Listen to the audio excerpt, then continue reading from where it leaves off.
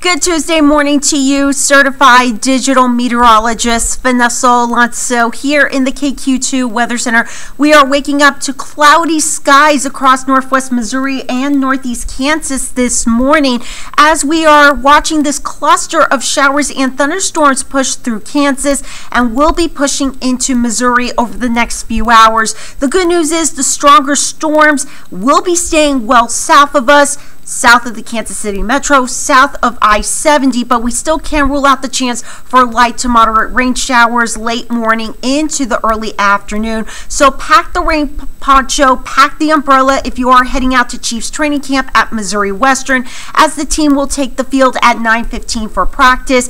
I'm keeping about a 30 to 40% chance of showers late morning into the early afternoon. Temperatures during practice, upper 60s to near 70 degrees. By the afternoon, temperatures will be remaining below average and cool today with highs in the mid to upper 70s by the afternoon, with mostly cloudy skies after this morning's activity moves out of here with a high of 78 degrees. Let's walk through the hour by hour forecast. Heading into, I would say 10, 11 o'clock, we'll have those chances of showers pushing through the region, and then should all be out of here by the afternoon. Cloudy skies heading into the early evening hours before another round of showers and thunderstorms push through here on Wednesday morning. And some of these storms can pack a punch with some heavy downpours, gusty winds, thunder, and lightning. And then another round Wednesday night into Thursday morning as a warm front will be lifting to our north. So something we'll be watching and keeping you updated on.